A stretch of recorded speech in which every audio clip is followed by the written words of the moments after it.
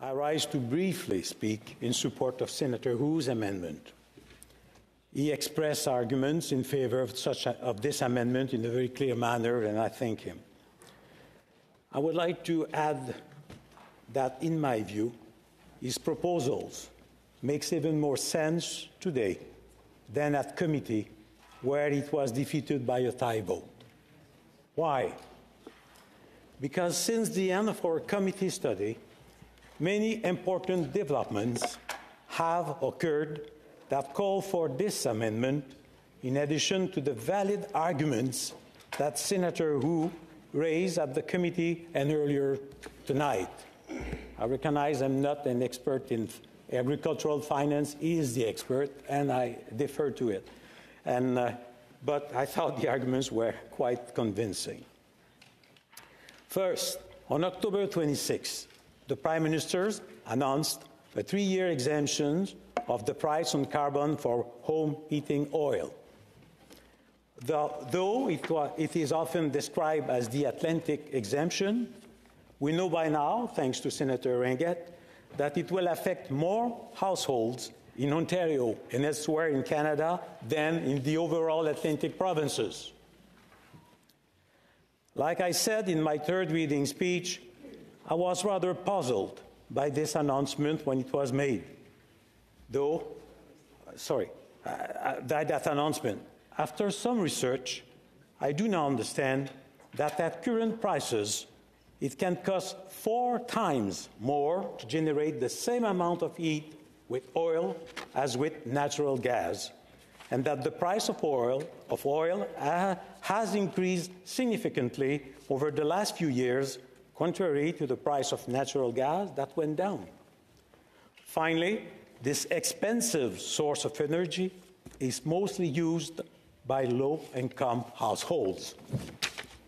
As Senator Ringuette illustrated previously, this exemption is not targeted at one region. It is targeted at a group of people who are using a product where the price went through the roof over the years and who are unable financially to adopt an alternative without some assistance. It is also very important to remember that this is a 3-year exemption and not one for 8 years, and with the easy extensions we find in Bill C-234. As to the second development, since our committee study, the government has repeatedly said that they are not open to further exemptions to the price on carbon. The government has also reaffirmed its strong commitment to the policy of a price on carbon and to do whatever is necessary to meet Canada's undertaking under the Paris Agreement. We also know that the Bloc Québécois and the NDP share a commitment to Canada's climate plan and reject an tax approach. This position does not exclude some exemptions to deal with the dire situations, if proven. Third, on November 6, the House of Commons defeated the Conservative motions calling for an exemptions for all home heating fuel. Senator Hu referred to it briefly.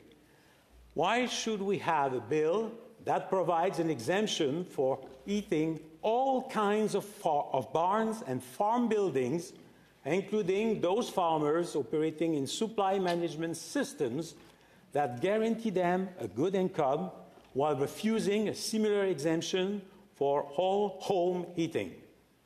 I think it's a good question to ask. As I said at third reading, are cows and hogs more valuable than humans? Furthermore, will it be logical to adopt a bill that proposes exemptions for heating all kinds of farm buildings for a minimum of 8 years, while there is only one exemption currently, and it's for those using heating oil, and which is limited to 3 years? I don't see the logic between 8 years for farm buildings, but 3 years for people that are the poorest people in the country using that type of heating system. Fourth, last week, the House of Commons defeated another Conservative motion. That one was more or less ordering us to pass Bill C-234 without amendment in the midst of our review. Conservative MP Adams stated just before entering the Conservative caucus, he said to the media that senators should go back to what they are good at, and I quote, which is being invisible, end of quote. Obviously, he ignores the new reality of this place. We don't intend to be invisible, sir, and we are ready to do our constitutional duty of sober second thought, though in connections with all kinds of bills, whether they are from the Conservative Party or the government.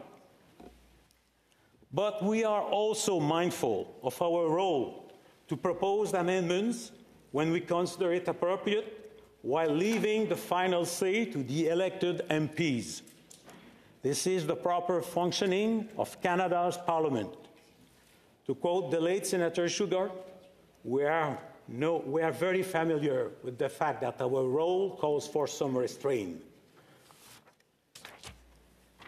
In the end, the return of Bill C-234 to the other place will invite all MPs, including Liberal and ministers, to revisit the issue of exemptions and put in place a coherent approach in matters of exemptions. Incidentally, this is also the goal of the motion tabled two days ago by our colleague Senator Belmar. In her speech on C-234, she urged all of us, including the provinces, the federal government, and all stakeholders, to act together in the pursuit of solutions to the climate crisis. We can only go through that crisis, which is linked to our own survival, by acting together and not by threatening not to implement laws that have been federally adopted by this Parliament, and to have states that are becoming road provinces, to have provinces that are becoming road states and refusing to implement laws that were constitutionally adopted.